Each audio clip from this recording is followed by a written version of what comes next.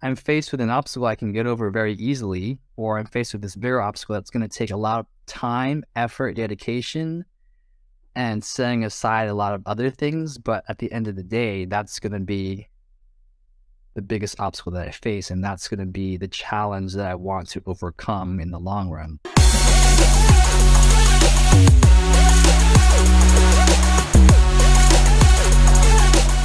Hello, everyone. This is the Parkour.com podcast powered by WFO.TV. This is a podcast where we interview parkour athletes, parkour coaches, parkour gym owners, and other people deeply involved in the parkour industry in order to bring their insights, their ideas, and their wisdom to you to help make you a better parkour athlete, to help make you a better parkour entrepreneur, and to entertain you with great parkour stories. I'm your host, Adam Dunlap, and today I had the privilege of interviewing Mathieu Jang. Mathieu Jang has been a tracer since 2008, and he was the man behind the For the Love of the City brand and YouTube channel, which if you were in the parkour world in the early 2010s, you knew that channel was legit. He was sponsored by Barefoot in 2015, and he's really been a followed and well-known tracer since the mid-2010s. That said, it wasn't until 2021 that he really burst on the scene in a new way. Apparently, in late 2021, he had around 3,000 Instagram followers. At the date of publishing this, he has 333,000 followers. He had 3 videos especially that are pinned on his profile that went viral. Many people are calling him the Parkour Tarzan because virtually all of his videos now feature him wearing no shoes and no shirt. Matthew's also a photographer, and he's pursuing his master's degree at Azusa. Please like and subscribe to this video, or like the video, subscribe to the channel, and check out our sponsors in the links below. All of that helps us out tremendously. We publish a new podcast every week, and just about every day we publish a clip from the podcast. So if a 2-hour discussion is too much for you, stay tuned for the 2 or 4 or 6-minute little edits that are power punch sound bites that'll bring a lot of value to your life. Without further ado, here's my discussion with Mathieu Jang. Mathieu, thank you for being here. Thanks for having me. Let's start with a question that I know that a lot of people are asking. When did you stop wearing shoes? When did I stop wearing shoes? I think the real question should be, when did I don't know, start filming stuff of me barefoot? But yes, that's a better question. It's a much better question. I think so I grew up in Hong Kong, grew up in the city, and started doing parkour. Did a lot of training with shoes and without shoes, but of course wanted to, do parkour like everyone else. I met a guy from Denmark who kind of really inspired me to train, at least warm up barefoot before sessions, and then put my shoes on. So I've been training barefoot for almost since the beginning, but primarily in shoes from 2008. That's when I started, till about, I think, right around 2011, 12, when I moved to Hawaii. So I think around 2012 is when I started to really train more barefoot.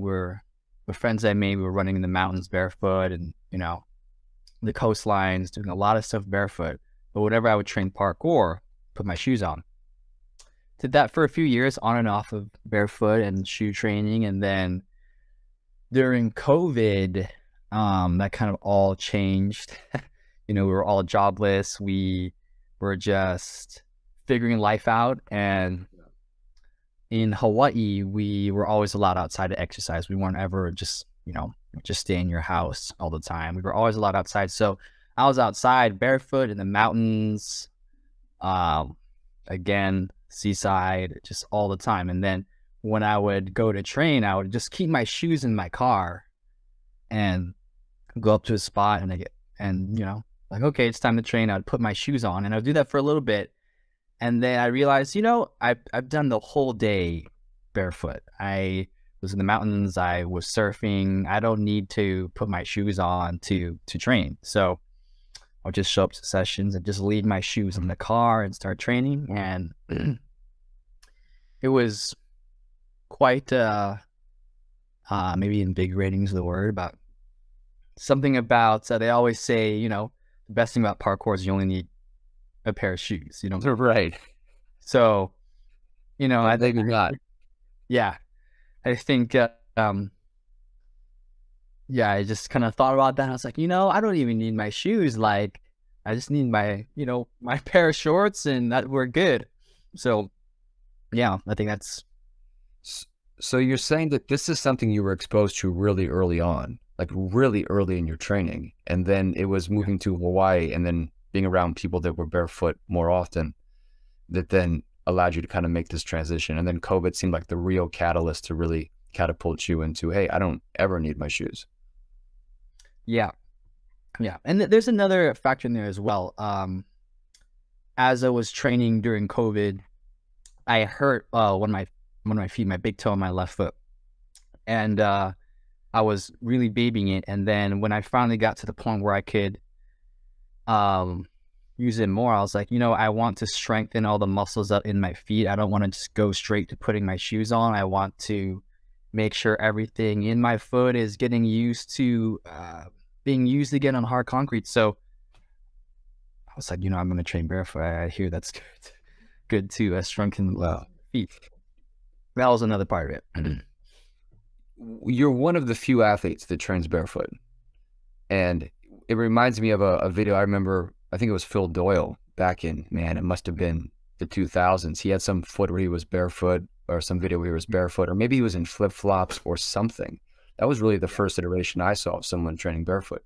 But to this day, you're the only person I know of that you can consistently find videos with no shoes. And in your case, it seems like every video has no shoes. It seems like the most natural way.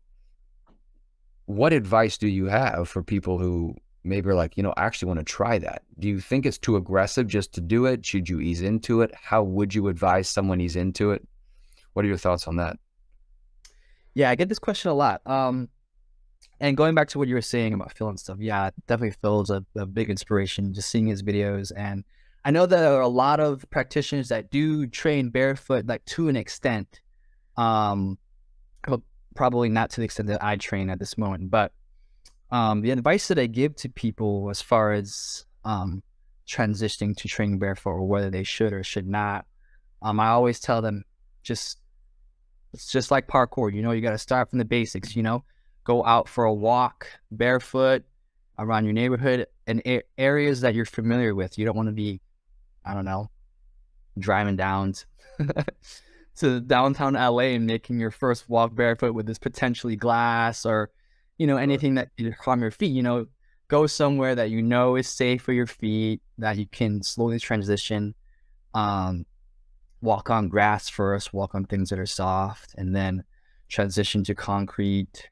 And then, you could start off with 10 minutes, a 10-minute walk, at your leisure, and increase it to a 20-minute walk. And then when that feels comfortable, you can go for a 10-minute jog. And when that feels comfortable, go for more. And then, just get your feet in contact with as much terrain as you can. And work your way up, it sounds like. And work your way up, it sounds like. Just progress. Just take it slow and then progress. Yeah, and one of the things that I would do, like, I try to only hikes barefoot if I know the trail well. And so one thing that I would do, if I'm like trying to scout out a trail, I'll wear my shoes like to the end of the hike, and then I'm like, okay, I think it's fine to walk back barefoot. So I take my shoes up and walk back. So there's always I feel like there's always a progression, a step that anyone can take to just be barefoot more. I think a lot of people, they see my videos and they assume I'm barefoot all the time, but that's not the case. I am, your feet have a limit, at least for me. I'm still right now training to get my feet to a point where, I can be completely shoeless, but I do train still in shoes and without shoes. So it's just a matter of what I want to do. And the way I think about shoes now is shoes are a tool that you can use to help your movement, or maybe in some cases they don't help your movement, as I'm learning now. But half a session I can be wearing shoes, and half a session I could not be wearing shoes. So people that see me jams here and there, you know, shoes or no shoes, it just kind of depends how I feel. Mm. What about the concrete aspect? So I can conceptualize the idea of progressing barefoot and landing on grass and dirt and things of that nature. But I see you do climbs where it's a concrete wall. Are your feet really rough? Do they have giant calluses? What about it makes it that you able to do that? Yeah, I get this question asked a lot. My feet are pretty you know, sometimes people show up to gyms and they ask me, you know, can you show me your feet? And I show them my feet and they're like, oh, they just look like normal feet. I don't have like giant calluses on my feet. I don't have I don't think they're rough. They're pretty smooth to touch. Um, I think probably my feet are a little, the skin is a little thicker than the average person, but um, from I believe it just comes down to like having good tech. Um, the reason people see me climbing a lot in my videos is because it's essentially I don't want to say zero impact, but very minimal impact. When you're going up, you know, even when I was wearing shoes, you know, if I want to take a day where I don't want to take so much impact, I just don't jump down. I'm jumping up, I'm climbing. So the same principle is applied to, you know, training barefoot. So if you watch my lines, a lot of it is going up because your feet will give out sooner if you're jumping down, if you're trying to stick landings. So the technique definitely changes. Sticking jumps, you can do it barefoot, but it's not the most optimal thing to do, because when you're landing, you know, when you're wearing shoes, you want to land the ball of your foot on the edge and kind of roll up, but you can't really do. I mean, I suppose you can if your feet are made of steel, but when you're barefoot, you don't really do that. You aim to land on the top. So the technique is different. The technique is different, and yeah, you just have to be very sure of yourself, which is a lot of the reason why I train barefoot. It's just a whole nother method of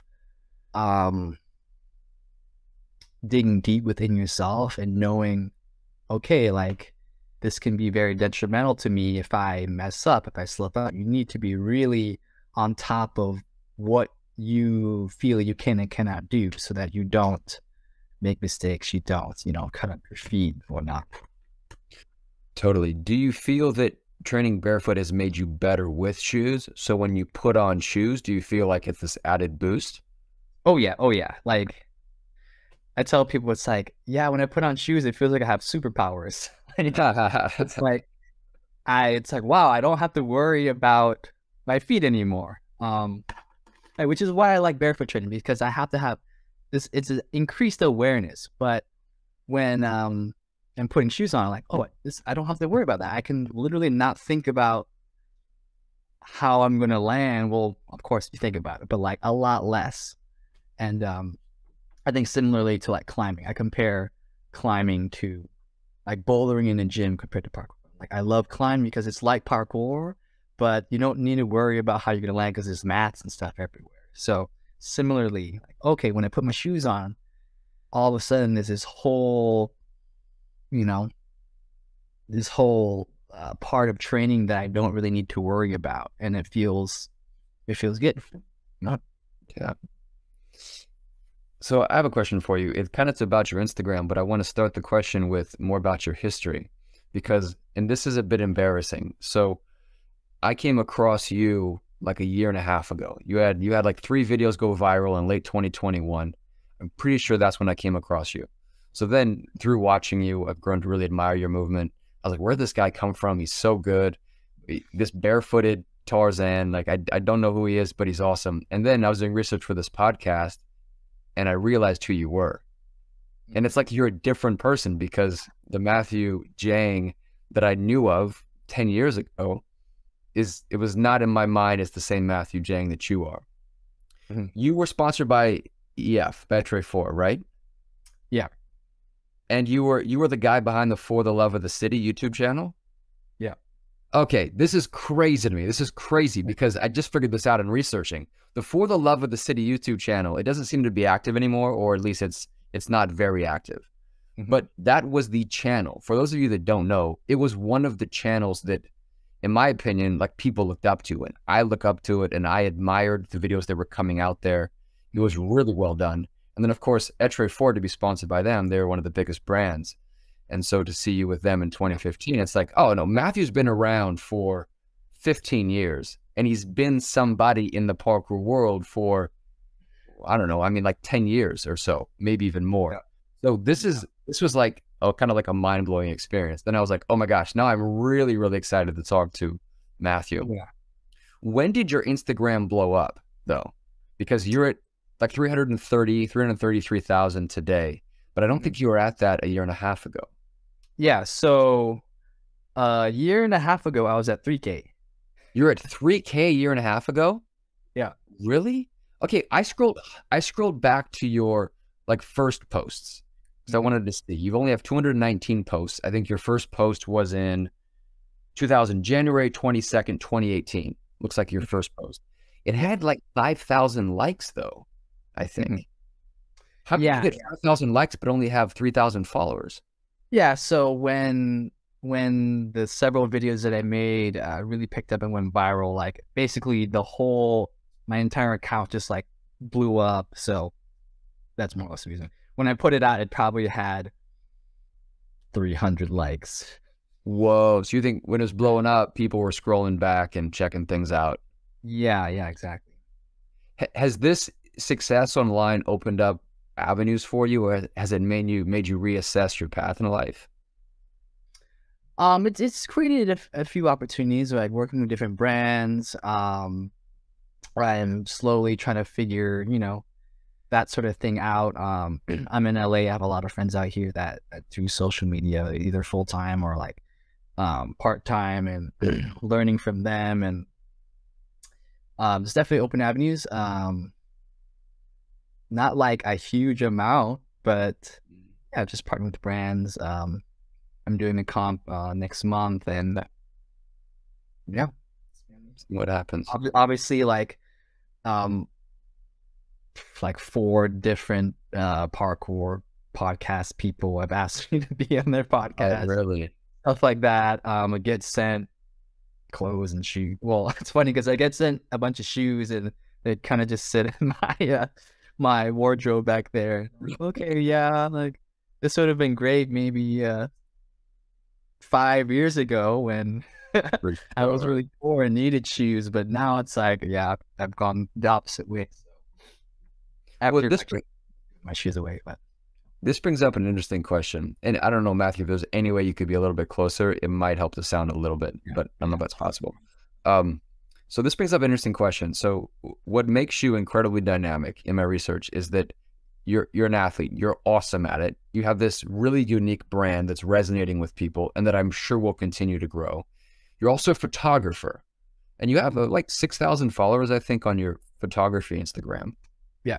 You have a great style, but you're also getting your master's in mental health. Is that correct? At University of California, San Diego.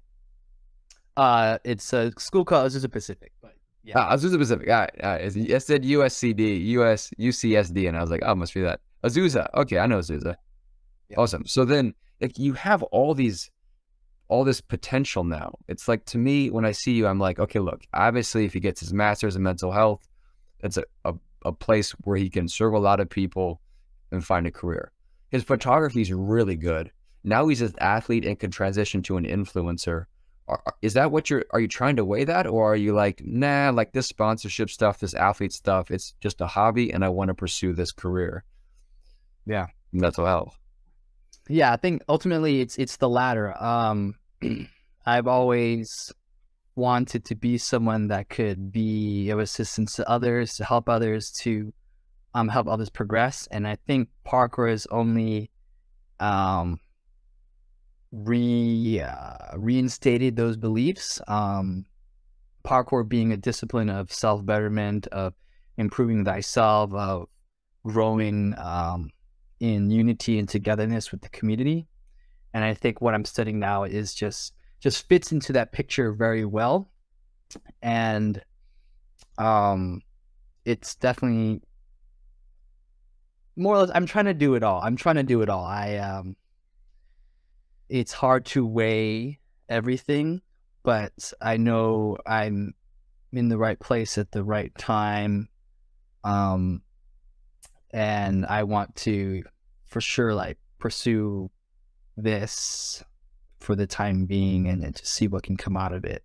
And with mental health, like I just hearing a lot of stories of different parkour athletes suffer from poor mental health, and parkour definitely like attracts a lot of people who, you know, suffer from ADHD, who are depressed, who just have these different things, and they discover parkour and they are quote unquote healed from whatever it is they're struggling with. And I think that's amazing, and it's a really great and positive thing. But then parkour is limited to how you know, the capabilities of your body. Yeah. And our bodies aren't going to last so long. We're going to, you know, hopefully we'd be able to do parkour till as long as we can, but like to perform at the level that we want to perform, you know, we have about till age maybe 35, and then you kind of start going down.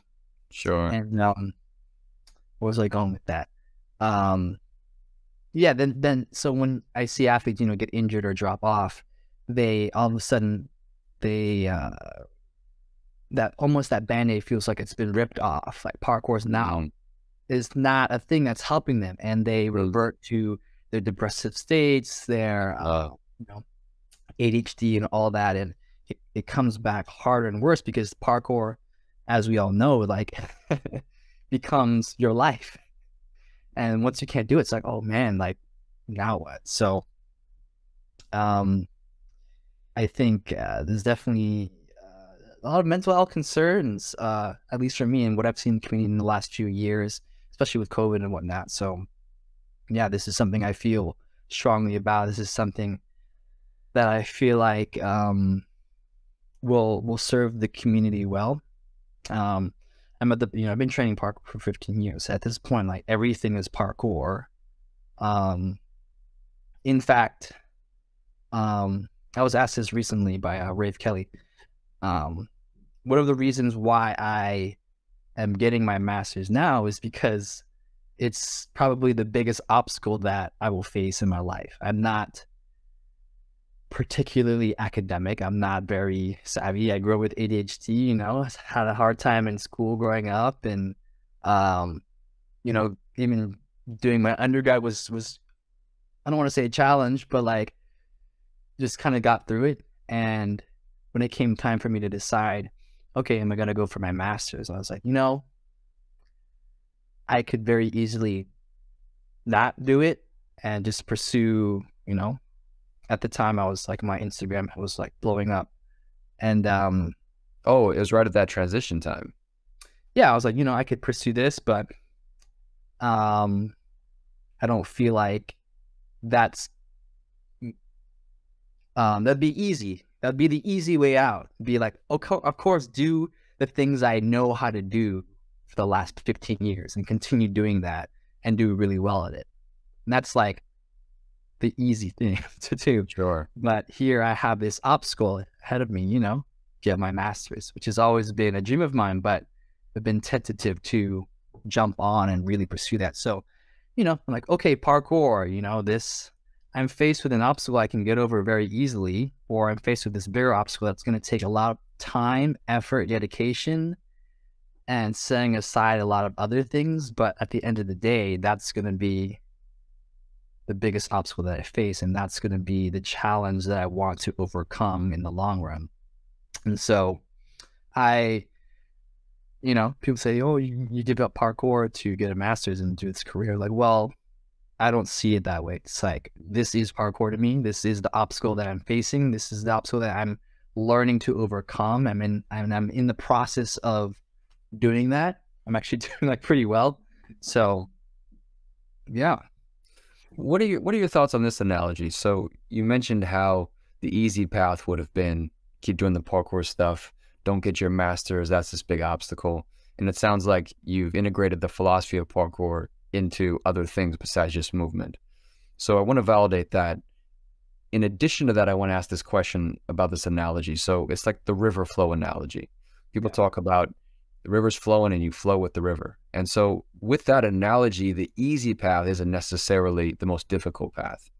But the parkour ethos, and this is passed down from Raymond Bell. In fact, I could probably read it directly because I have this book, Parkour with David Bell. If I can find it, since here he goes. If two paths are presented to you, take the most difficult one. It's a quote that opens this book, Parkour by David Bell. And I believe that quote's from his father, Raymond. And so that's the parkour ethos. It sounds like that's what you're doing.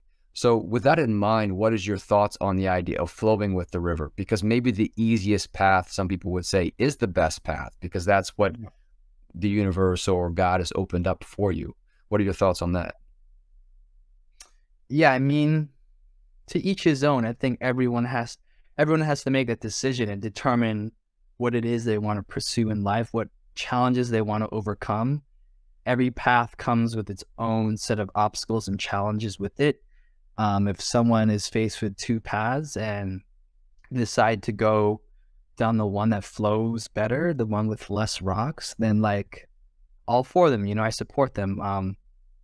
I think it's a matter of like, I think to me, it's just a matter of like putting in your full effort, I think if you are choosing to go down the easier path, like don't let that be an opportunity for you to like half-ass the job or whatever it is you're trying to do. Like go in with it full-heartedly and know that, just recognize that this is a path that you've chosen to take. That's maybe a little easier than the other path, but like, I think ultimately we can make things hard or easy for us, like a person can make an easy path more difficult.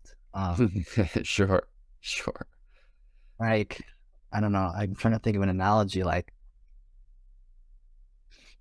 maybe you're faced with like a trail. One has like rocks you have to climb over. One's just an easy path. Like you can always make that easy path a little more difficult by maybe taking your shoes off. That automatically makes it much more difficult. Or, you put on a backpack that's 40 pounds. That is making it a lot more challenging. And you can make this path as challenging as the other one. And at the end of the day, it's your choice or not. But I think it's a matter of the heart behind what it is you're trying to do.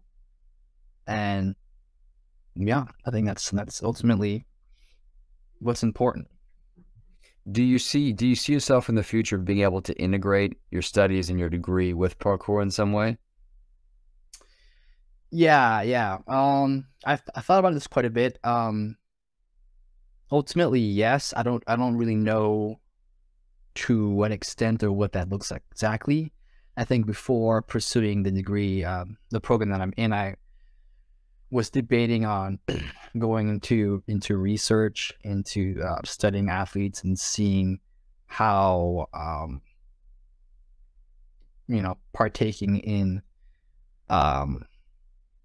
not saying parkour is an extreme sport, but like disciplines like parkour is affecting cognition, how it's affecting how our brains are operating, how our perception of what is around us changes, because it does. They did a study and basically they asked some muggles like, what does from here to there, what does that, how far do you think it is? And they're like, 10 feet. And then they asked like a parkour person or someone who's active in sports, and how far does that look to you? And the people who are active in different disciplines give you a more accurate answer. So our perception of life, our perception of even time changes depending on what it is we're doing. And so I'm very curious to see like how parkour is influencing the way we think, because at least for me, like, I mean, just an example, I'm constantly looking at things to climb, and Sure. You're looking for possibilities. And likewise, like in my career, I'm going to be, working with people, counseling, and it's the same thing. It's like, instead of looking at a person as like a blank slate, I'm like, oh, this person has a lot of potential. to do all these things, and let me think about it that way instead of like, oh, maybe shrugging them off, like, oh, this is a person dealing with depression, this is a person dealing with this, that, they have no hope. But no, I think there's hope. There's always hope, and there's always potential and possibility with everything you pursue in life, which is, I think, ultimately one of the greatest things about parkour. It's teaching potential to everything that we do. You bring up an idea that I've never heard before, but it makes a lot of sense to me. So I'll rephrase in the way I see it, and you can tell me if this is what you're saying. So we've all experienced that where we get into parkour, and then some of us for various times see parkour everywhere, all the possibilities, all the optionality. Like, I've stopped seeing that because it became such a part of me that I wonder if it's just in my subconscious running. But I know that in the beginning, it was everything I consciously saw and thought about things to do. You still do that. You're looking for things to climb and things like that. But it sounds like what you're saying is that you wonder if, and you've been thinking about and even taking some efforts to study the idea that perceptual difference might ingrain you, might go into you in such a way that it causes you to perceive other things differently as well. Like maybe that kind of rubric for analyzing the world becomes a perceptual rubric that you use for people, you use for helping people, you use for solving other problems in life. I've never heard this idea before. It sounds really profound. Is this what you're saying? Yeah. I think that someone else said this, actually, and I'm just reiterating it. But they gave the analogy of, okay, say there's a park bench. A regular person sees that park bench as something to sit on. A parkour person walks along, they see that park bench, they're like, oh, I can do 100 things on this bench. 100 things. That's like, that's crazy to me, And that same principle can be applied to people, Instead of this person being, I don't know, one-track minded or identified as one thing, like, let's look at them for the potential, for all the potential they could be.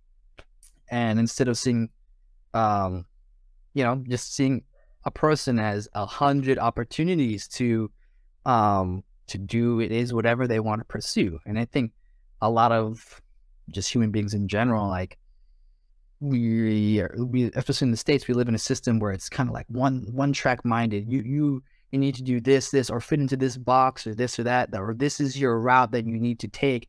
And I don't see that as being the case. Like, I think human beings, like, we have so much potential. The only thing is we're limited to our time on Earth. Yeah. So, it's more efficient to pick one thing. And I totally get that. But I think if more people took the time to realize their potential, they can really maximize their time on this earth. And I think I feel strongly about this because, so I grew up in Hong Kong and in Asia, a lot of these kids, their parents are like, you're going to grow up, you're going to be a doctor, going to be a lawyer, going to be an accountant, you're going to be someone that can make a ton of money. And that's your track. Like, that's all you can become.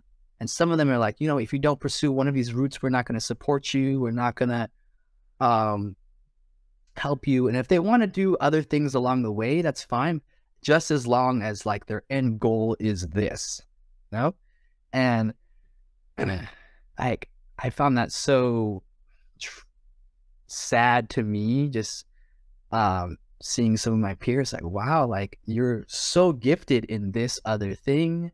And it's dance, maybe it's music, maybe it's something else that they have a lot of potential for, but they never get to dive into those things. They never get to even experience what it feels like to pursue that, because they're kind of set on this track, like, from the time that they're born. And I feel very, blessed and privileged to have come from a family who did support me. They're like, whatever you want to pursue, you pursue it, and we got your back. Of course, they have suggestions, but sure. Yeah. Why did your parents have a different mindset than maybe some of their neighbors or some of maybe their family, maybe their friends? Why were they different? Yeah, that's a good question. My mom was from Hawaii. My dad was born in Asia, and they met in the USA and got married. So I had kind of two different opinions, views, ideas of how I should grow up, being raised by them. And I think my mom being the strong figure that she is, was more on the supportive side. Pursue your dreams, the ideal, and I think over time my dad got on board. But I think even now, like I'm constantly balancing those father figure, mother figure, and even me being in grad school is like an example of that, because my dad would love for me to get a PhD.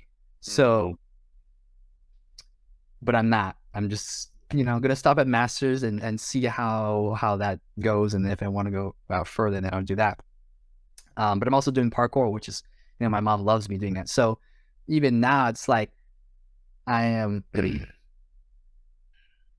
doing my best to honor both parents, and I'm lucky and blessed enough to be able to kind of do it all, Yeah, for sure. For sure. Yeah, what a blessing. It does seem like there's something about Americans. And so is your mother Hawaiian then? She is not.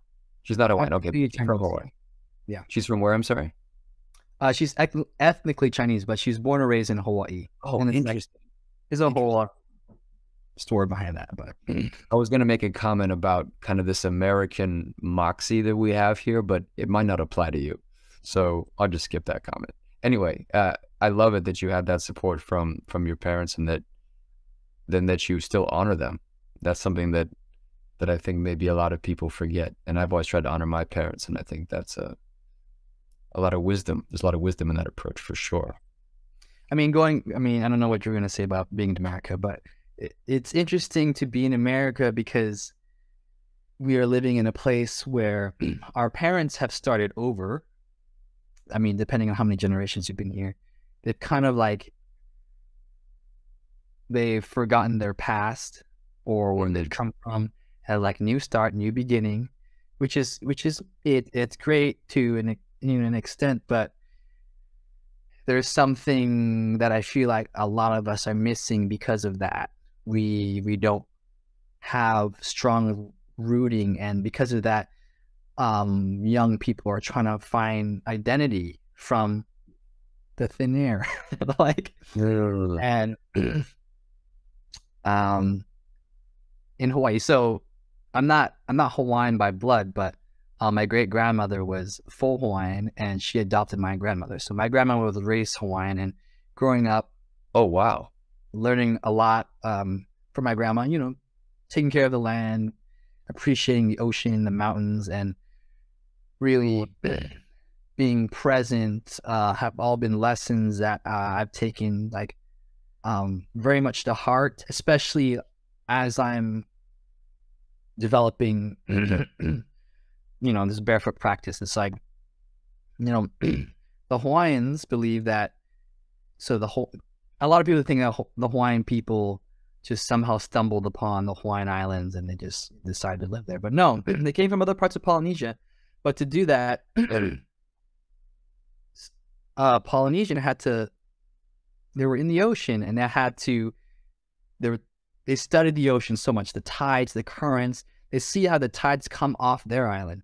And I think the story goes, they're looking at sea, and they see a current tide wave coming off of some distant land thousands of miles away. And they're like, there's land out there, and we should go, explore it.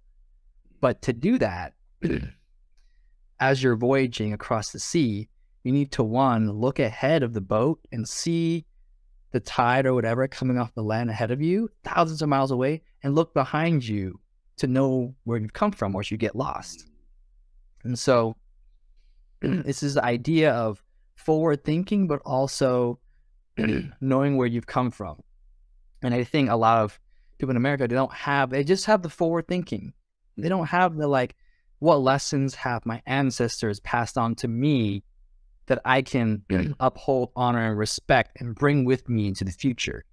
It's like we young people, we're just trying to reinvent ourselves from the thin air. We think we're like amazing at that, but no, like a lot of the things we're learning like have existed for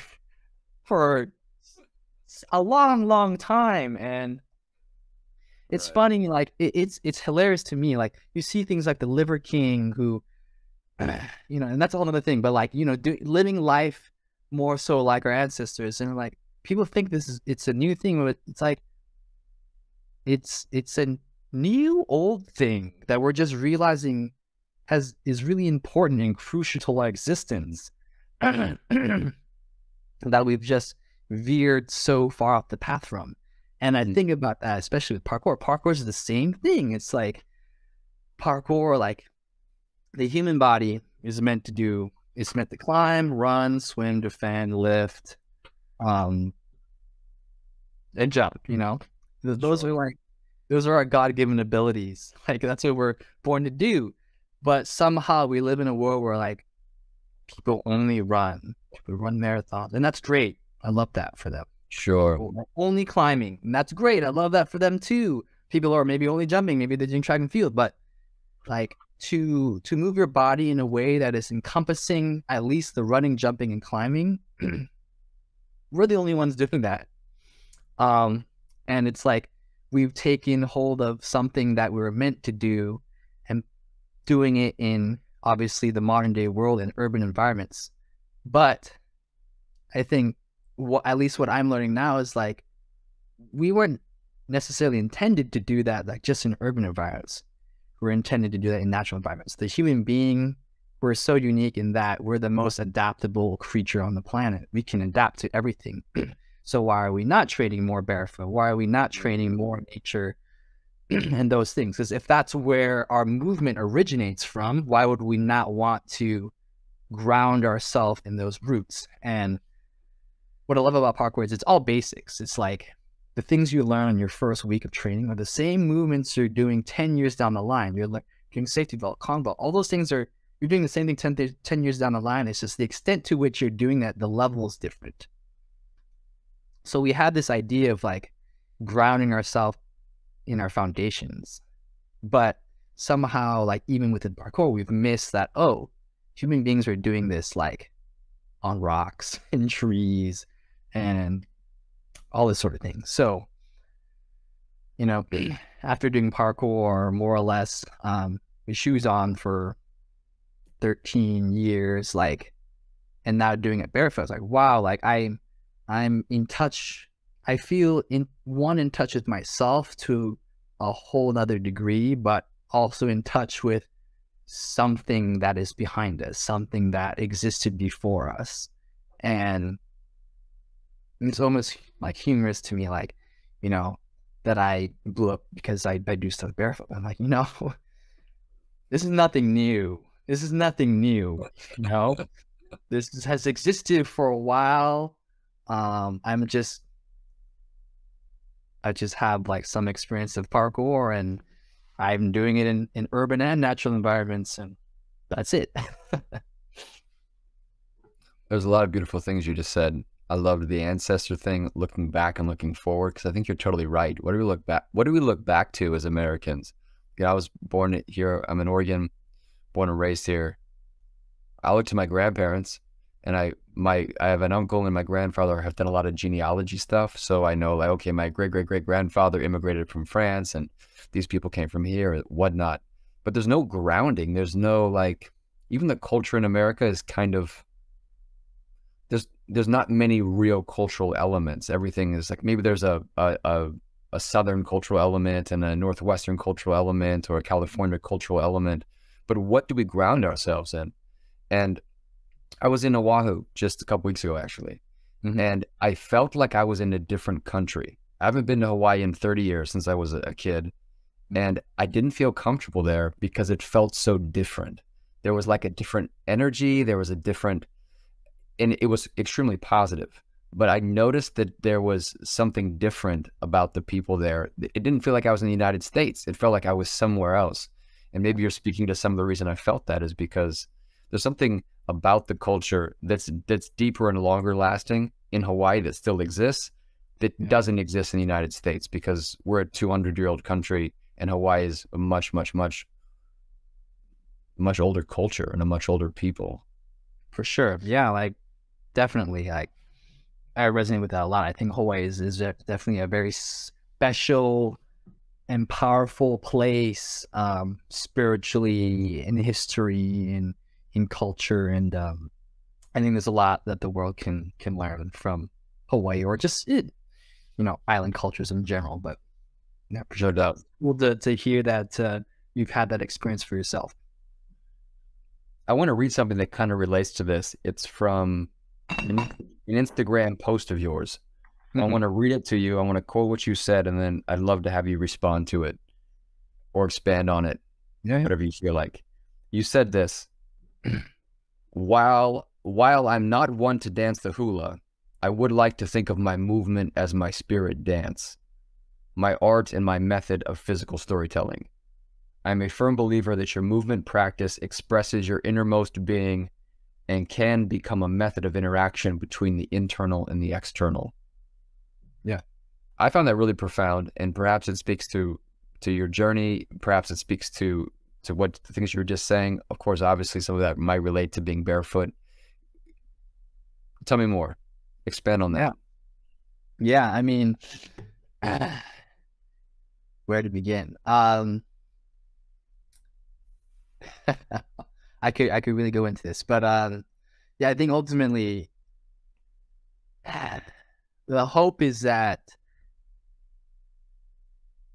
okay, I believe in the soul and the spirit that is within you, and that, I don't want to call it a thing, but your spirit is trying to express itself to its truest form, and we're only given so many things to do that with on Earth, and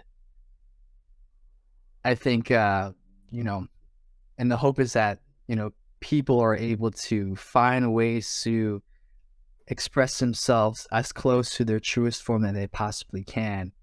For me personally, I think parkour is the closest thing that you can experience, like just maybe like dancing or cop water. Basically, like the least amount of things that you use to express yourself, I feel like that's coming closer to your soul expressing itself. And that's another reason why I think doing parkour just in general is amazing, because it's just your body and your shoes for most practitioners. And then me taking my shoes off is stepping into myself even more, because I'm not limited to that external apparatus. Yeah, a tool or something. And it's like, it's interesting that some of the greatest forms of expression nowadays are mainstream sports. And it's interesting because it's like the potential of the human body is only expressed to a certain degree, and it is reliant on external things. Like, I don't want to like bash on other sports. I'm just gonna bash on football, but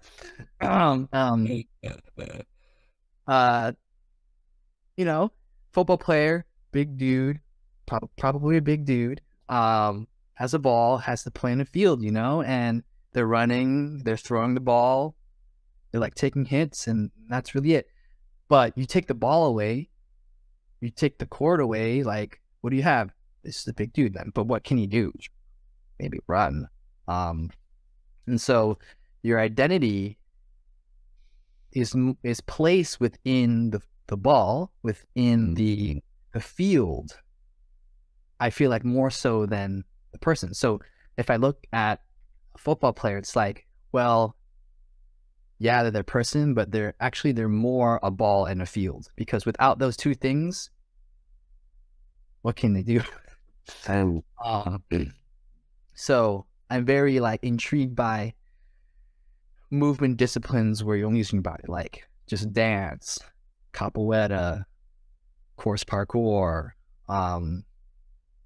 Yeah, because the expression, you're expressing yourself in a purer form without the need for, abstract external things.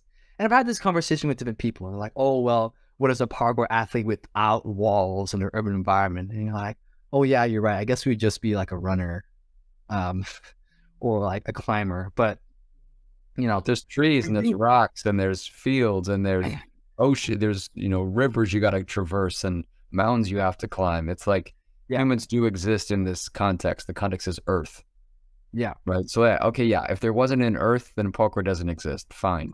yeah, But that's less contrived than like, let's make this elongated football, this elongated ball with this texture and these strings on it that help you hold it. And then let's put on all these pads and let's draw these lines on the ground. The Earth is much less contrived. It's part of who we are. So I can totally see your argument. Totally. yeah.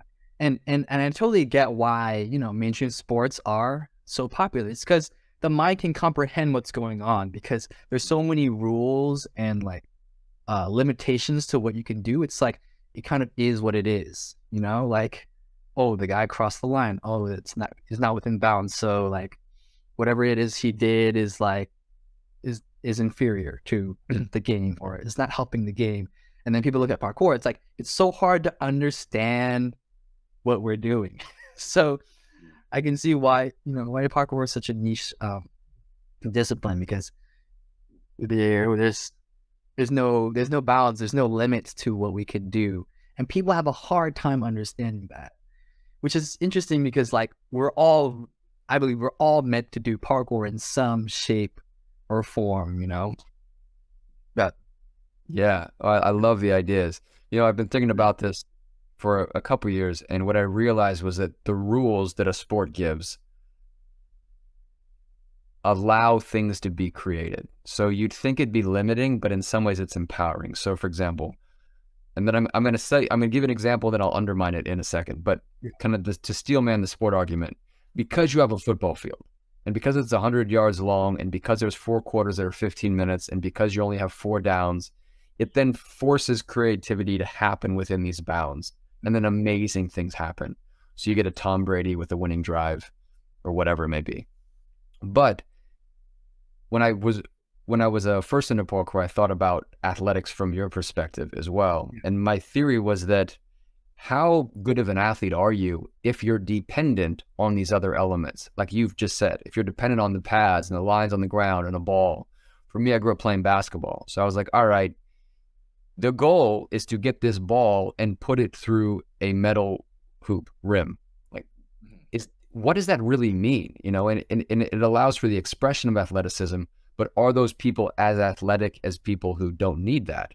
So I thought about it, and I said, like, what are the pure sports?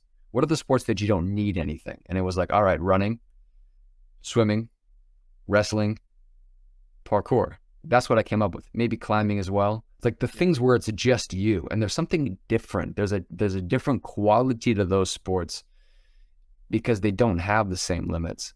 And my argument was that the best athletes of all time aren't Michael Jordan, Babe Ruth, Wayne Gretzky, although Michael Jordan was my idol growing up. My argument was the greatest athletes ever were Bruce Lee, Raymond Bell, David Bell, and then, I don't know, Steve Prefontaine or someone like that. That was kind of my vision. And so there's 2 arguments, but I totally vibe with your idea. And I think the way you're expressing it is pretty profound. yeah. I mean, what do I know? I'm just one human being. Right. Well, we're just all human beings trying to figure it out. Yeah, exactly. Would you at all be interested in talking about your faith at all? You have a Joshua 1:9 is quoted in your Instagram. And would you care at all to talk about that? And maybe to add to that, you said in a post that from 2016 to 2019, you were doing Christian nonprofit work involving parkour in Europe. So maybe there's a good parkour tie-in there as well. Can you tell us about your faith, what it means to you, and anything relating to that, and maybe parkour as well? Yeah, of course. Where to begin? Where to begin? I think everyone is, I'm just going to think a lot. I think everyone is on a journey to discovering themselves and trying to better yourselves, but then you get to a point where like you can only achieve so much within this lifetime. And so even with parkour, it's like, oh, you know, I'm trying to become the best version of myself that I can be. But truly, at the end of the day, you will never actually be able to do that because you will die. So then it begs you to ask the question, oh, what if there was a possibility of continuing that self-development past death? And then you start thinking about, okay, maybe there's an eternity. If there's an eternity, maybe there is an entity that created eternity, that created the universe. Maybe that entity is God. Maybe that entity is something else. It just depends on what you believe. But for me, I asking myself those questions, and which led me to go on a journey of trying to understand religion, trying to understand philosophy, and from what I've learned, and of course I'm one human being and I don't know basically anything in the grand scheme of things, but sure, philosophy is like, you know, it's a study of existence and the meaning of life. And I took a class and it was like, oh, there's like one way of thinking and it leads to this, but then you get to a point where like, oh, that was kind of all pointing you back to the beginning, and then you go down this route, like, oh, that makes sense, maybe that's the meaning of life, and then it kind of like circles around, and then it brings you back to the beginning, and you're like, oh, so I could spend the rest of my life like just going in this circle. And of course, I'm not a philosophy major. I'm sure there are philosophers out there that have a more have a greater understanding of this, and I would love to talk to someone like that. But that was my understanding. It's like, okay, maybe it's not philosophy, maybe it's like religion. And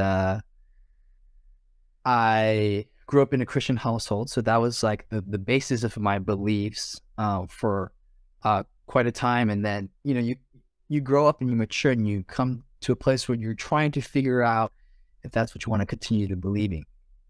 And through like school projects or classes that I've taken, like I basically went on my own little spiritual journey of trying to learn as much as I can about the big five, Christianity, Judaism, Islam, Hinduism, Buddhism. And so I went to a mosque, a Muslim mosque, and I talked to Imam. They're the prayer warriors that are calling people into prayer. They know a lot. I was able to go in there and talk to him about their beliefs. And I went to a synagogue and talked to a Jewish rabbi, learning more about that. I grew up in Asia, so I knew a lot about Buddhism on my own. Went to a Hindu temple and talked to a guru. He was in the attic and bald and telling me what he believes. I'm like, okay. And then of course I know things of Christianity, and took a class in college about religion and was learning all these things. And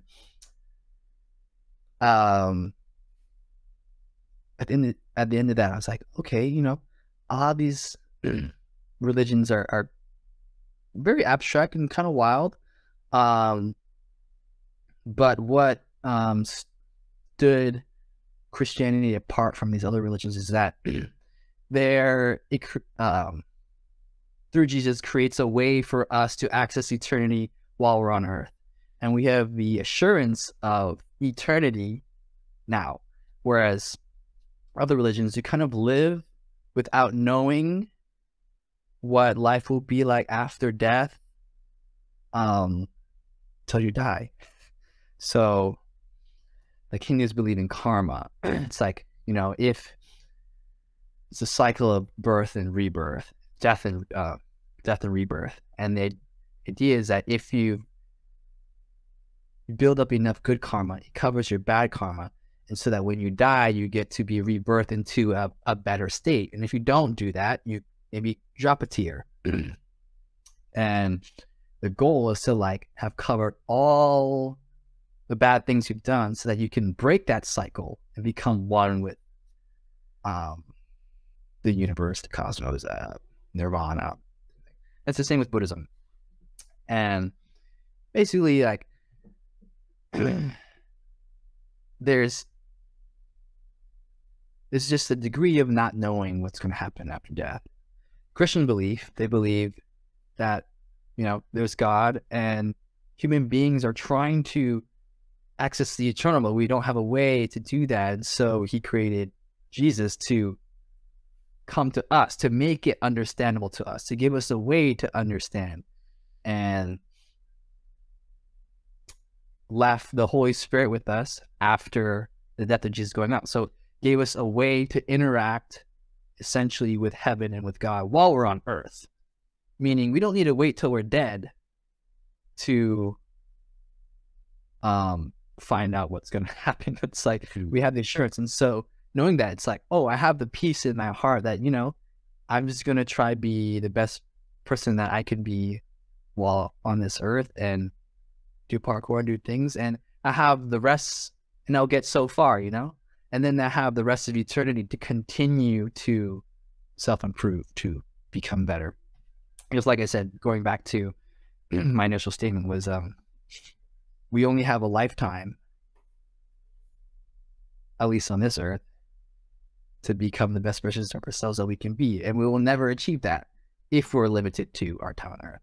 But if you believe that there's something more, then you can get to experience fully becoming like the truest form of yourself. What was the nonprofit work you did? The Christian nonprofit work in Europe from 2016 to 2019? Yeah, so that was with so it depended on which year, but maybe some Parkour people know of Inspired Tour. They know of Daniel Ilabaka. They know of some of the work that he's done. Just different tours around Europe. Just parkour tours. Just like the hope is just to spread loving and positive vibes like around. And you know, if people ask questions about what it is that we believe, we get to share, and that's basically it. So started with Inspired Tour, 2015. We did with tour in the US, and then 2016 in Europe, and then that branched off to working with those tours that not been officially partnered with an organization called YWAM. YWAM is short for Youth with a Mission.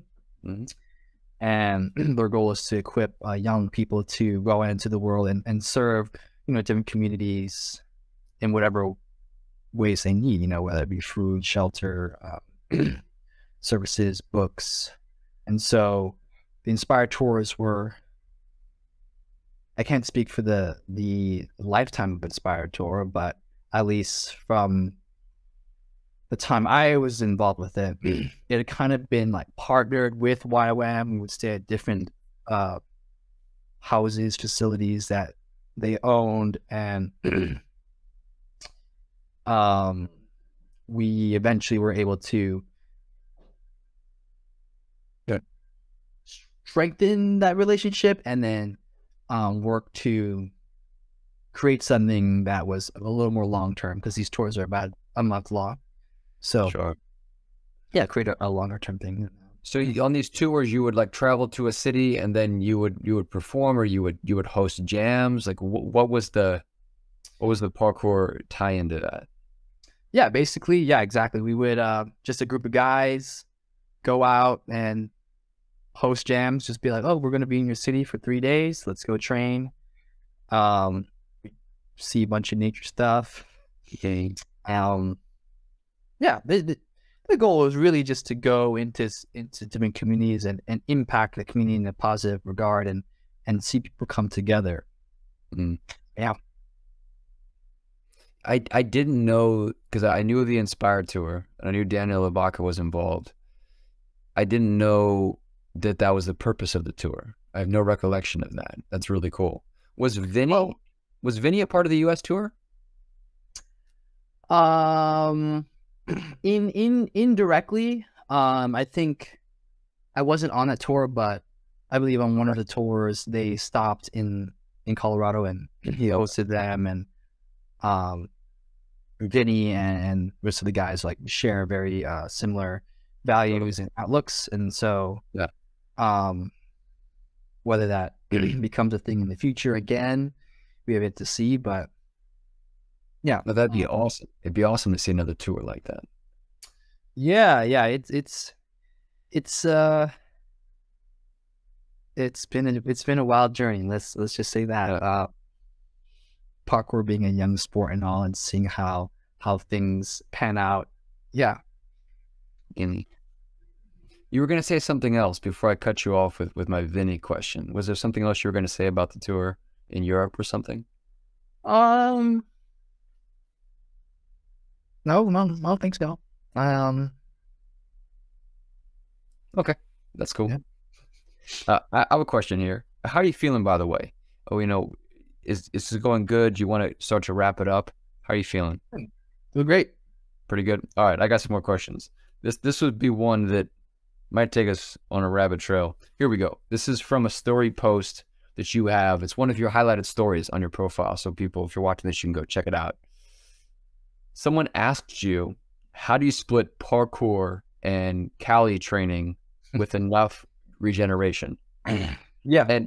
And actually, what I'm not actually interested in the first half of your answer, although if you are, we could talk about it. But what stood out to me was you said diet is a huge contributing factor, but that's a discussion for another time.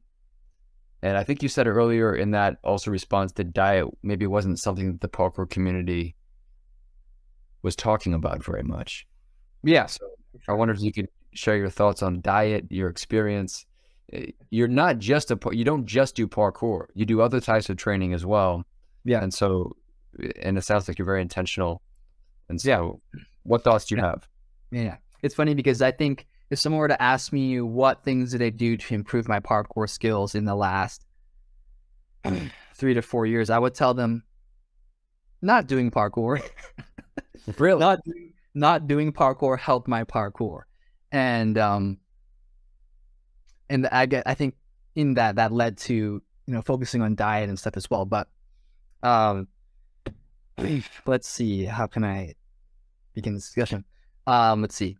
Lifting. I started lifting during a time when I was suffering from jumper's knee, so I had to take a little break from taking high impacts. I was like, okay, I don't feel like I have a very strong upper body. Let me work on that.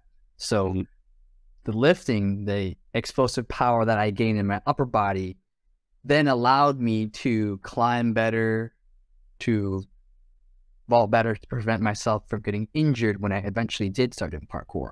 So that's how lifting helped me. Trail running, I would trail run cliffs, ridges on Oahu, and that helped me with my speed. When you trail run, you constantly have to be extremely aware of the ground and what you're running on, obviously, and so you don't mess up and fall off the side of a cliff. And so that helped me be a lot faster in parkour. Just being able to make decisions midline helps me from eating crap, bailing, and that's how trail running helped me. Surfing just, I could, can have a whole discussion about surfing, but surfing I feel like is almost the opposite to parkour, because parkour, you have full control of what's happening, you have control of every single thing, and in a sense you're the master of the arena. You're kind of like God in your little arena of urban obstacles, and everything you do is it's up to you. Where surfing, a lot of that is giving up yourself to the wave, to nature, and you're basically you're only allowed to do what the wave is allowing you to do. And so it's a sense of surrendering yourself and just surrendering yourself to what is happening and going with the flow. And so I believe that that helped my parkour and allowing myself to feel flow, to feel the environment around me challenging and pushing me to do something. I think a lot of people go into training like, oh, I have this thing in mind that I want to do, and I just need to do that. I think now, like, of course, that's the half of it, but another half is like, okay, let me look at this environment and try to listen, maybe not listen, but look and see what the environment wants me to do with it. Instead of me going in with the headspace of like, this is my land to conquer, let me conquer it with my movement. It's like, let me go into this land and let it tell me, oh, this is what's already here. How can I put my body into a position that is a reflection of what already exists? So that's how surfing helped me. And then how diet comes in, it's like, well, you know, obviously our body runs off of fuel, and how well we feed it is greatly going to determine how we perform. And, you know, from the time I started doing parkour, even until now, like, especially in the beginning, it's like parkour, I just look around and like parkour guys are like kind of depicted as scrawny guys with above average strength legs. And like, yeah, even that, I mean, I think now a lot of athletes are lifting and they're, you know, honing in on their diets better. But looking back, I'm like, yeah, we're a bunch of scrawny guys with above average strength legs and definitely undernourished. Like, I mean, I think a lot of OGs can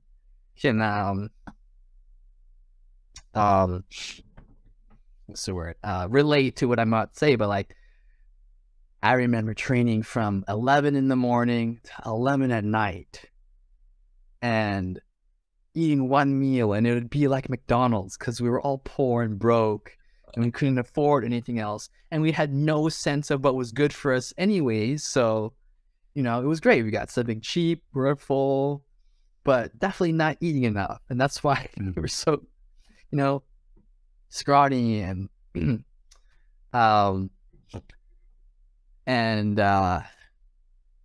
yeah, we definitely weren't feeling ourselves as we should. And I think the biggest turn in the community was when Tim Sheaf went vegan.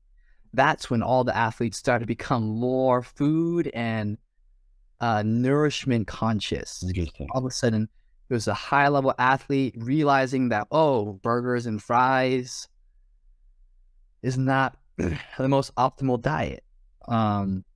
Maybe we need to look at a more plant-based diet. Maybe we need to think about what we're putting into our body instead of just training 12 hours a day and eating the cheapest meal. I mean, I was in London for a time, and even training with them, like this was pretty recent, like 2018, it was like we would just train and then go to the shop and get a what was it called? Like a 3-pound meal deal. It's 3 pounds, you get a sandwich, drink, and like a bag of chips. That's what we ate. And it was like, you know, some of the stuff is good, but like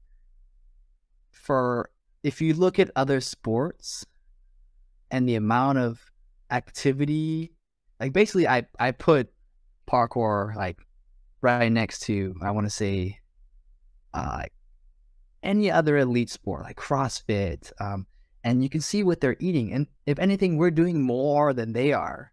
We're doing elite athlete level activity without the diet and the training. And so I got to a point where like, what if we fed ourselves like these athletes? You know? I love the video. I think Storm made it. Yeah, they made a video during the Olympics. Basically, I think that the whole premise was like, don't forget parkour athletes who are doing Olympic level movement activity without the safety of the track, without the formal training, without the diet.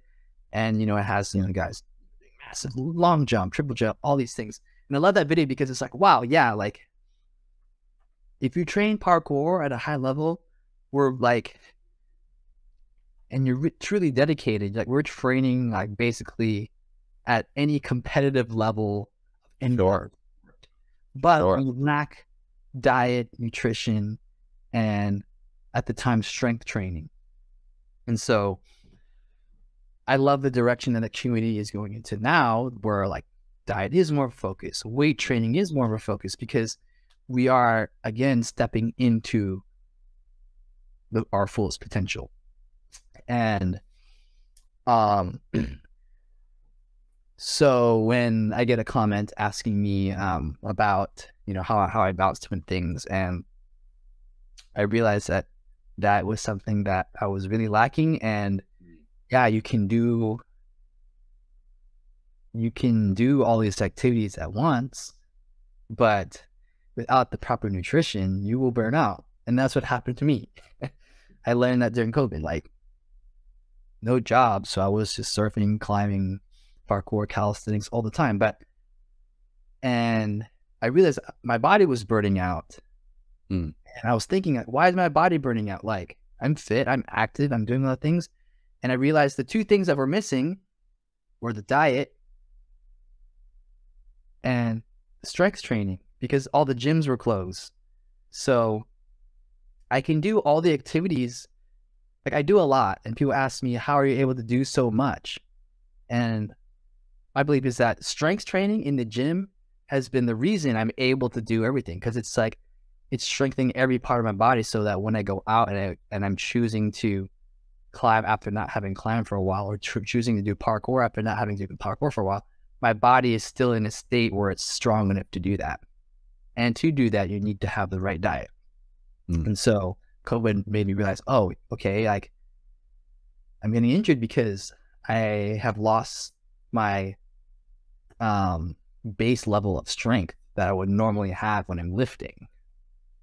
And so instead of my muscles taking the impacts, the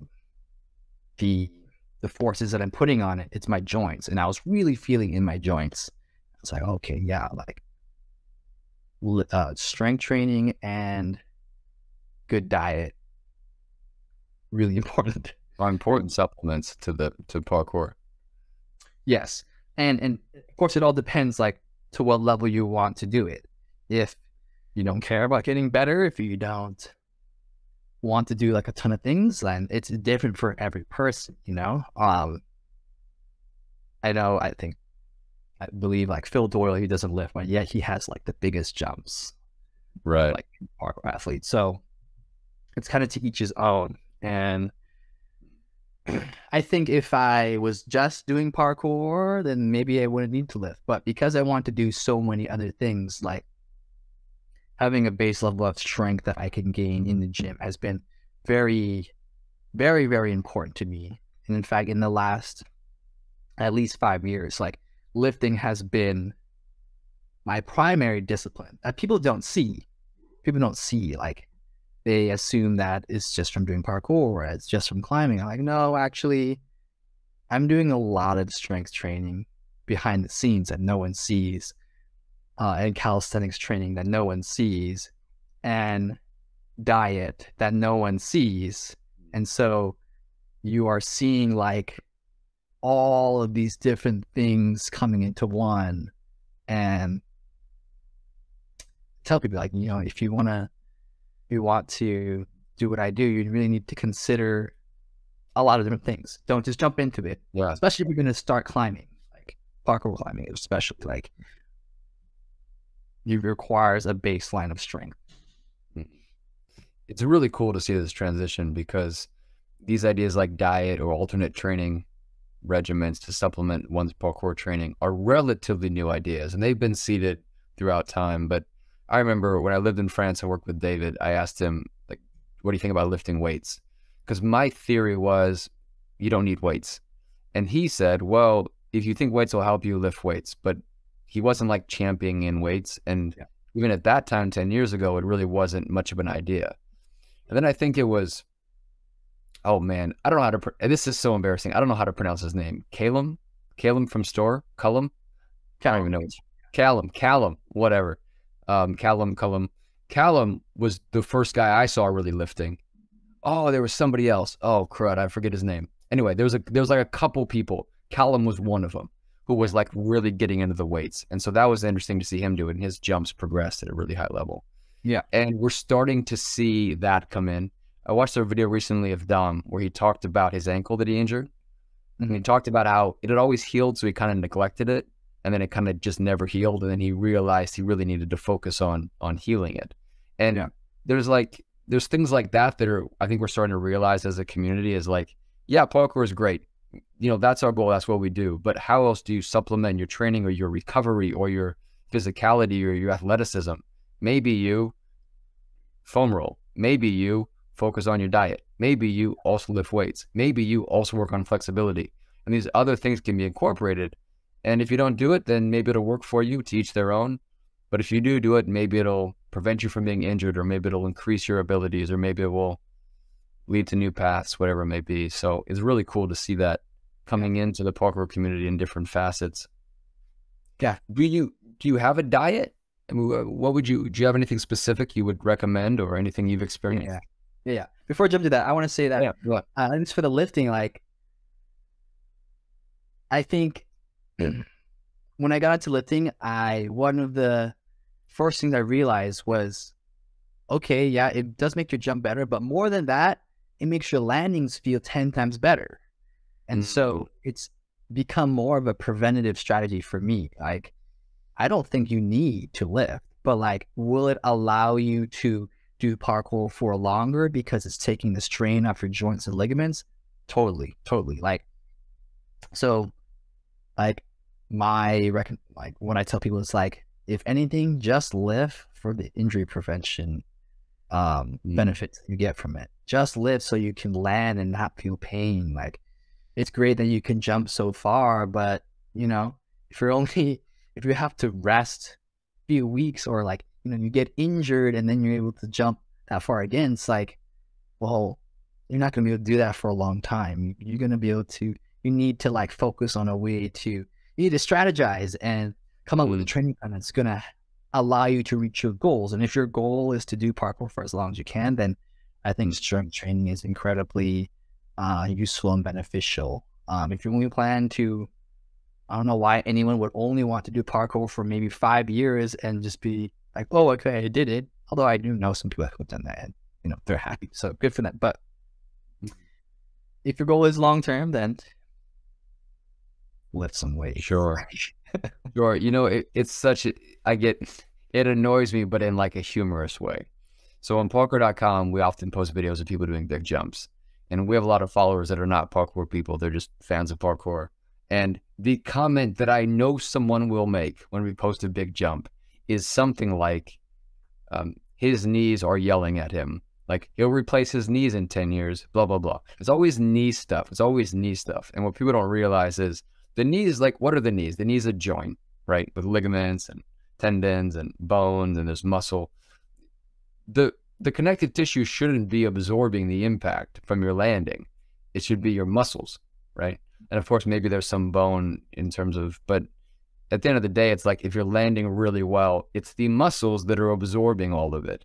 And it's so funny that people still think that, like, I don't know, the connective tissue would be taking it. No joke, a bad landing is going to be the connective tissue. That's how people get hurt, but it's the muscles. And so if you train those muscles right, then that's preventative. And so it seems pretty obvious. Yeah. But anyway, what about the diet? You said you had some diet stuff. Yeah. Honestly, I think the most important thing is just to eat enough calories, because I think just people in general don't have an idea of how important that actually is. So like, I think every parkour athlete should go right now, if you're listening to this, go right now, type up calorie intake calculator, and what it just asks you, it asks your name, that's not asking your name, your age, your height, the amount of activity that you do, and it gives you an approximate calculation of how much calories you need to intake. And it sounds super simple, but ask any parkour athlete, do you know how many calories you need to be eating? They don't know. So like, well, obviously you're outputting so much, and that's coming from somewhere. So would it not be very important to you to know how much you need to fuel your body Sure. in order to sustain being able to do that amount of activity over a long period of time? You know, it's like you put in energy to output energy. So if you're not putting in enough, your body is taking it from something. And then you just end up like, it ends up becoming a detriment to yourself. Because then I feel like most parkour athletes, like because they're so low fat percentage, their bodies are probably constantly eating at their muscle. And so if you were just able to feed your body enough, you would actually just be on a steady plane of progressing, instead of like you're getting stronger, you know, but then you're not feeding yourself enough. So it's like your body's kind of eating itself, and you're not able to like get any stronger or better just because of that. You're trying to grow your muscles, but you're running a calorie deficit. Yeah. And then they're like, oh, I just need to jump more to get a bigger jump, which of course, yeah, that's going to be helpful to an extent. But if you're not fueling your body to rebuild that muscle bigger and stronger, then you're just going to be in this cyclical cycle of like going up and down, up and down. But if you're eating enough, you'll be on an upward trend of getting better. So that's number one. Eat enough. Eat enough. Sounds really simple. Like, I'm not even at the part where like choosing what you need to eat. I think so many people are so focused on like vegan diet, paleo, this and that. But like, okay, yeah, you ate a tons of vitamins and minerals, but you're still 500 calories below what you need to eat. And, you know, one of my friends, he's a competitive powerlifter, and he's like, you know, it's great to be able to eat a lot of these healthy foods, but at the end of the day, calories are calories. And sometimes if it takes you eating a McDonald's burger just to get those calories, sometimes that's what it takes. And I'm sure a lot of people are going to have a hard time like listening to that, like, oh, are you saying I should eat burgers? No, that's not the case. You should be fueling yourself with good food. But the important part is to just hit your maintenance calories to perform better.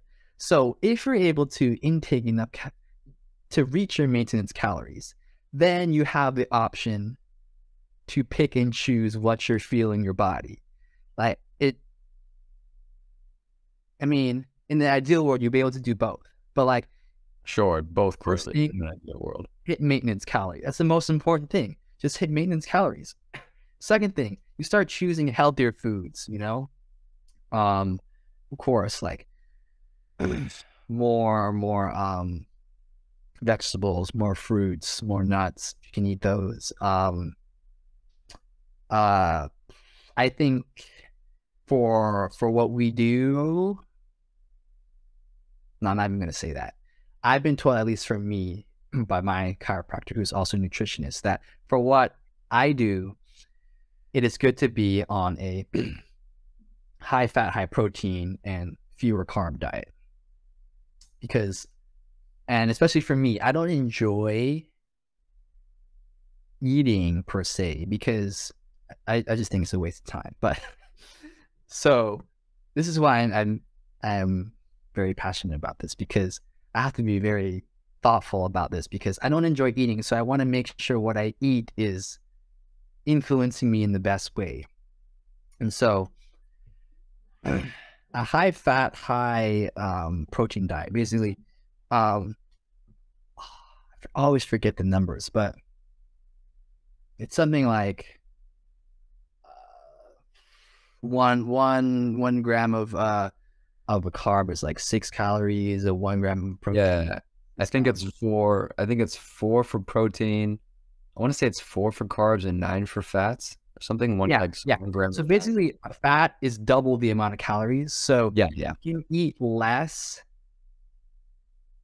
and be able to essentially do more. So if you look at it from a like efficiency standpoint, like, oh, it makes more sense to be able to eat less and do more, right? So a high fat, high protein diet, I feel like for parkour athletes would be very beneficial because we don't have all the time in the world um to be eating, because we want to just train and then just like sit down, eat for 10 minutes and then train again.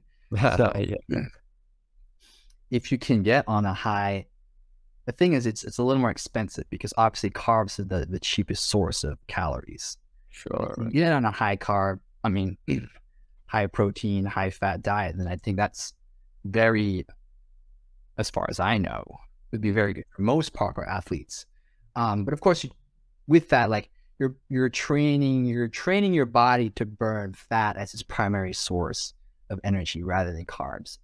The reason why so many people eat carbs is it's your body transfers carbs into energy a lot more efficient and quicker than fats. But if you can train your body to convert fats to energy, then it'll become more efficient. And I'm sure there are a lot of people listening and maybe saying a lot of things that are wrong, but this is my understanding. Yeah, you know, who knows? And the diet wisdom changes all the time. So one day it's this and one day it's that. I will say that I went on a couple years ago an all meat diet for various reasons. And the coolest thing about it was my energy was stable all day. I had become accustomed to more or less crashing after lunch. And then all of a sudden I was like, dude, I had the same amount of energy from the moment I wake up until the moment I fall asleep. It was amazing when I got rid of the carbs.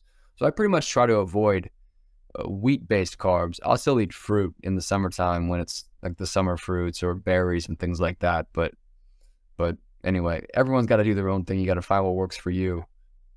But yeah, definitely, you're in a calorie deficit, you're in trouble.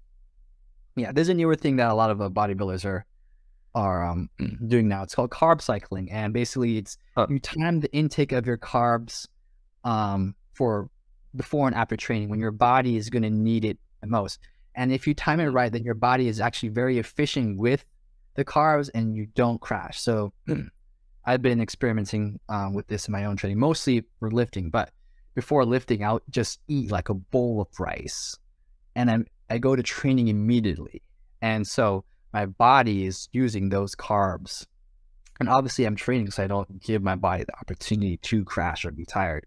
And then immediately after, I have a high protein, high fat intake of food. And so because carbs are the most efficient you can absorb, it just kind of makes sense to like have that right before training.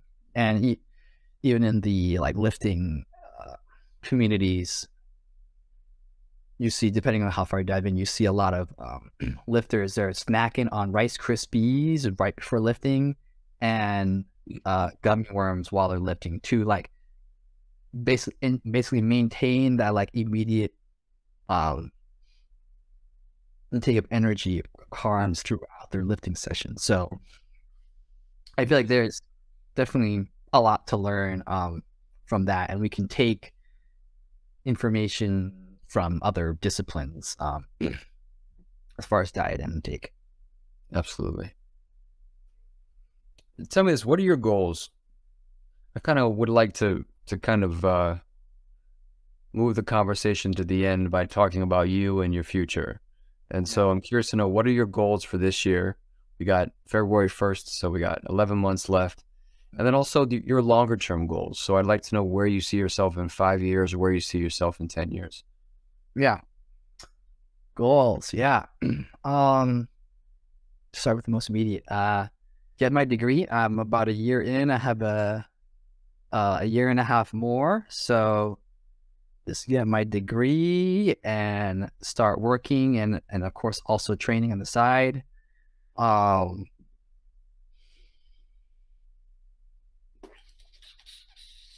Train as much as I can. My goals are very free flowing, but train as much as I can. Goals for parkour training right now is just to kind of see the limit to which I can train barefoot. Starting to do more exercises to strengthen my feet, to take impacts. Yeah, just see how far I can take it. see more people train barefoot. I think that'd be great. I have no real specific goals for parkour. It's just really to have fun. I think having trained for 15 years and doing all the things I wanted to do, things like, you know, hitting IMAX, running pre, manpower gap, different things like that. Like I have all like basically all the big things I wanted to achieve in parkour are already behind me. And so I'm in a season of just enjoying myself, enjoying the relationships in the community, really just having fun and growing as a person through that process. You don't have any, like when you go out to train, are there jumps that you're like, I want to stick that jump, or I want to get better at this jump? Are there even micro goals, things in the back of your mind? Or do you show up and you move and train and enjoy and go from there? Yeah, more so the latter. I don't really, and this has been majority of my training actually. And I think that has been, at least for me, helpful to my journey. Everyone trains differently, but like I don't want to say never, but like I've never really had the objective of like, I want to make this thing happen. Let me train for this thing specifically. It's more so like, these are some things that would be nice to hit, but I'm not gonna hold myself to that. And I think that's allowed me to be, I want to say forgiving. I see a lot of athletes who are like, they go in with this goal of achieving this certain thing, and then when they can't do it, they beat themselves up about it. And I've definitely have done that too, but like maybe not to that extent. And I'm like, wow, I mean, shouldn't you just be doing this because it's fun and it brings you joy? And if you center your training around the accomplishment so much, like you lose the joy of the journey, the joy of getting there. And for me, like, yeah, now I have like different goals. Like currently I love just I've been obsessed with like finding ways to essentially use a tree in a line. Like I love a line where like you start in an urban place, you use a tree to get somewhere, and you end up back in an urban place, or vice versa. Or like anything that is bridging an urban landscape environment with something that's natural. Because of all the things I mentioned, it's like, you know, parkour, we're meant to be doing a variety of things, and like using urban environments with something that's natural is, I feel like, is a very good representation of that happening. And you don't see that very often. No. You don't see that very often. So when I do see something like that, it excites me quite a bit. So I, you know, look for those sorts of things. Right now, my parkour vision is very vertical. Like I tell people like, oh yeah, like I do vertical parkour now. Like my training has mostly been horizontal. And then there are days that I will literally say like, today's a horizontal day. So, but it's interesting because sometimes I'll go to spots that are great for horizontal parkour, but I just see no opportunities anymore because my brain is almost wired itself to see lines vertically. And the other day I was in San Diego, we're at this, you know, great spot, but like there are no eccentric descents. So I kind of just sat there like, I don't know whether this spot's good or not. And then once I like got myself to move around, like, oh, I found this like great line. And at the end of that session, I was like, you know what? This is a good spot.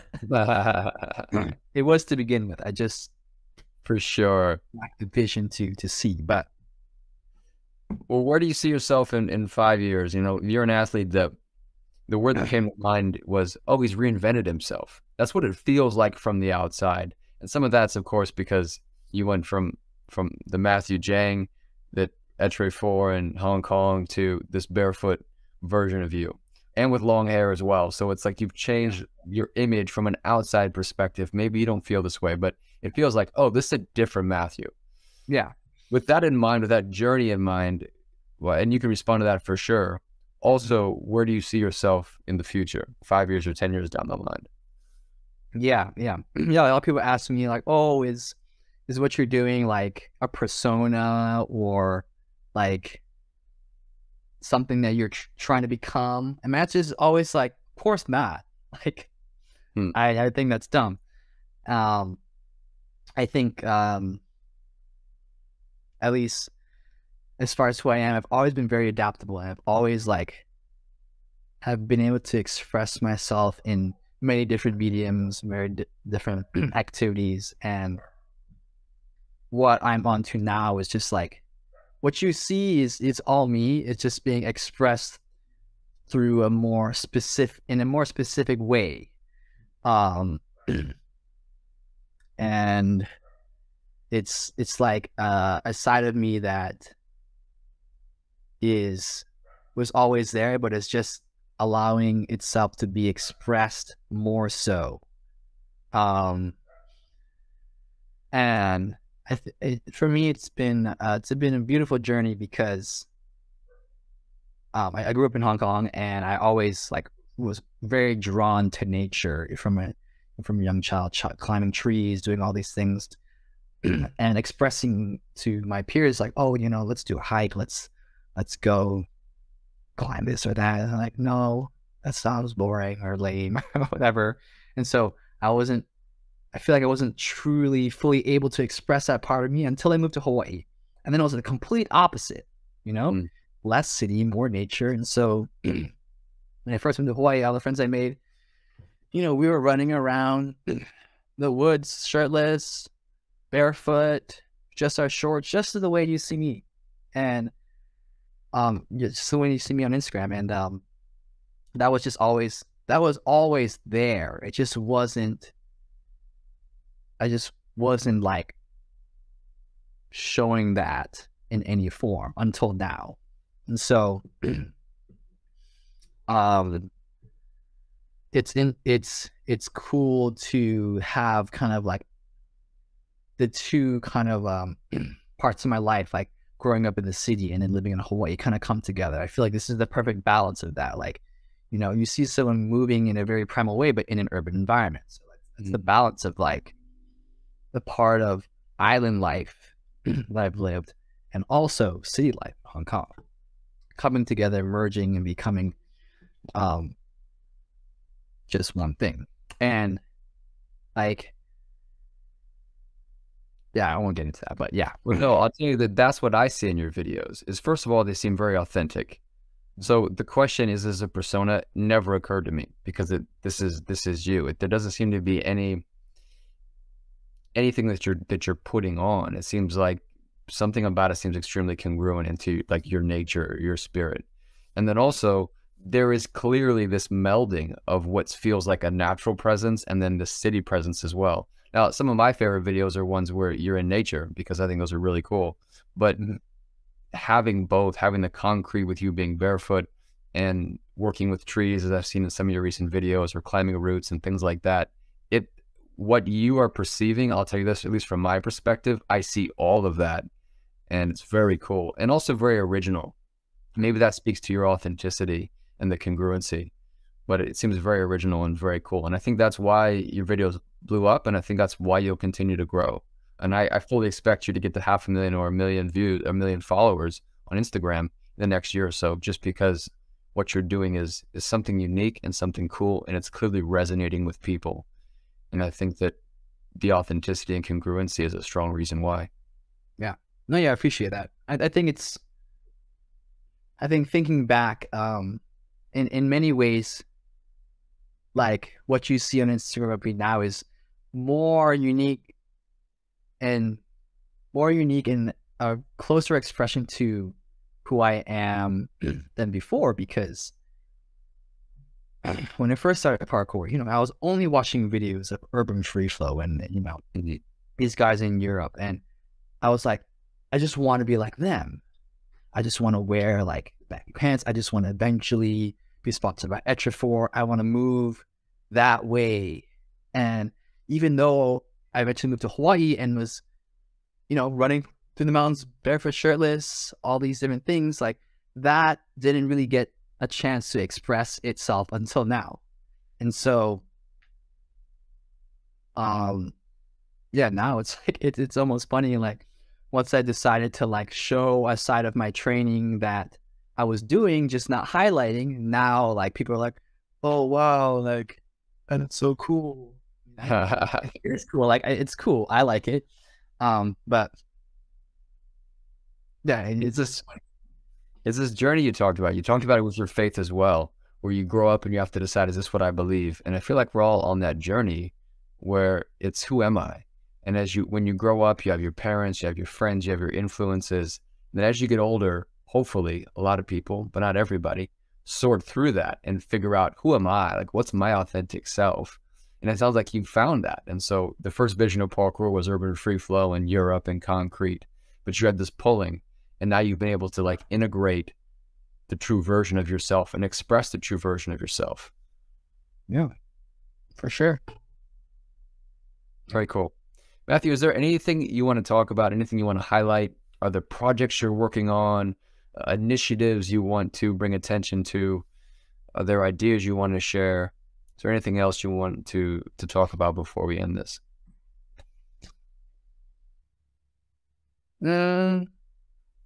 Not specifically. Nothing that comes to mind. I mean, I can talk for days, but I mean, I think it's just important that, whoever's listening or whatever, just find maybe it sounds cliche, but find your way, use parkour in a way that is going to amplify everything else you do in life. And it's funny because, Daniel Lobaka said this, he's like, choose not to fall video. It's nothing and it's everything. And as I've trained for longer, that quote has resonated and made more sense to me, because I want to say, don't let parkour become everything. And I think what I mean by that is, don't let just specifically the movement of parkour become everything. Allow the message behind it to be, if you want, obviously, to become everything, because parkour can be used as an incredibly powerful tool to amplify everything else that you do in life. It's a problem solving. Parkour is a problem solving, basically, equation. It's like, oh, there are things that I face in life, and instead of giving up when I face an obstacle that I think I can't overcome, let me create a solution to overcome that obstacle. And, I feel like this is repeated time and time again throughout the history of parkour, but like, I can't, overstate it enough. It's like, truly allow that mindset to become something that you can use to help you in other stages of your life, to become better. Yeah. Was the quote, the choose not to fall quote, was that the one that you said? I didn't quite understand. It's from that video, but okay. The first thing that Danny says is, it's nothing and it's everything. And we don't really know what question was asked of him for him to come up with that response, but I believe the question is, what is parkour to you? And his response is, it's nothing and it's everything. That's very cool. That's a great way to end it, and I think that's a really inspiring idea to think about. Parkour, or life, isn't limited to parkour. And the lessons that we learn from parkour and the adventure we take and the journey doesn't end when we stop jumping. And if we're old and one day we can't jump, all those lessons are still a part of us. And so I think you talked about it too, when you talked about mental health, and some people come out of that when they find parkour, but if they lose it, then sometimes they go back into the spiral. And you see that sometimes if an athlete gets injured, so all of a sudden they go into a depression of some type. if parkour is your everything, then that's a slippery slope. But if it's nothing, then you're probably not doing anything. But maybe if it's nothing and everything at the same time, then you find a balance between what it can be and what it is. Precisely. I love it. Mathieu, it's been a joy to talk to you. And I would, are you ever going to coach one day? Because when I see someone like you, I'm like, man, that's someone that I would want. There's not a lot of people that I'd want to learn from, but something that I would be inspired enough to be like, what can I learn from this guy? Will you ever coach one day? Yeah, so I get asked this again quite a bit, but people asking me to teach them and coach them, but then I look at their profile and they're like, oh, you're in India. Like, how am I going to do that? Online classes, I guess. Yeah. I don't know. I've been coaching for quite a while, actually. That's something I don't bring up a lot, but I have been, how long have I been coaching? Maybe probably more than half my entire parkour career. I mean, like, Really? at least 10 years. But like, classes? No, to varying degrees. Like, helping out with classes. And my first job was working at a gymnastics gym. So starting with that and then eventually kind of teaching a parkour curriculum. I've taken private lessons.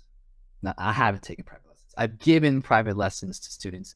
And I think that's, if I am to coach like in person, that is my preferred method of training, just one-on-one, but small groups. I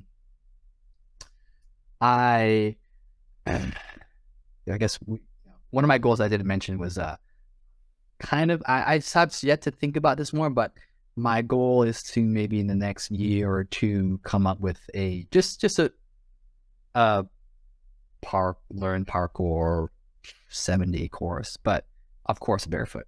Whoa. Teaching people to be able to do it better, because I think at this point in my training, I would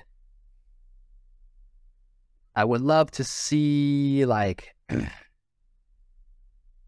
parkour taught to children barefoot, and then I think that's just like the natural progression. Like children are already doing parkour barefoot, but to be able to teach them skills that are gonna make them more efficient, I think that would be really great. And then putting shoes on would be like the natural progression. Like, oh, okay, you've learned all these movements barefoot, like, oh, try put these shoes on and see what you can do, because you're going to be able to do like a whole lot more, not having to worry about your feet. So I would love to see people start doing parkour barefoot. And now when I do teach parkour barefoot. I'm like, okay, we're going to start training barefoot. That way you get the feeling of the ground beneath you. You're getting all this sensory information. And one of my favorite quotes that I've been telling people all the time, there's no better teacher than the concrete, because the concrete will tell you everything you need to know about whether or not you're landing correctly or incorrectly. And another, I don't know who, but like this, a barefoot marathonist, he says that the pain you experience is more than pain. It is information that your body is gathering about the world around you. There is good pain and bad pain. When you train barefoot, people ask me, do you feel pain? Like, of course I feel pain. Now, to varying degrees, you will naturally feel pain, but there's good pain and bad pain. Mm-hmm. You step on a rock, yeah, you feel the pain of the rock under your foot, but is that bad pain? No. Just like, oh, stepped on a rock. That's really it. So being able to just train with that mindset that this is like almost like the sixth sense that we aren't using in parkour. When you have your shoes on, you're missing a lot of feedback and information. So being able to train someone barefoot first, and then, okay, you're able to do that, let's put shoes on, see what you can do. Man, I love it. That'd be the way to go. I totally can see the vision, and I can see how valuable that would be, especially to kids who don't know any better. Maybe for an old guy like me, maybe it'd be tough to transition, but you still inspire me to want to try it. So we'll see what I can do. Yeah. And I bet you inspire a lot of people. So Yeah. Mathieu, thank you for the time today. You've been great. Yeah. Thank you for having me. It was good time. Go to eat some lunch.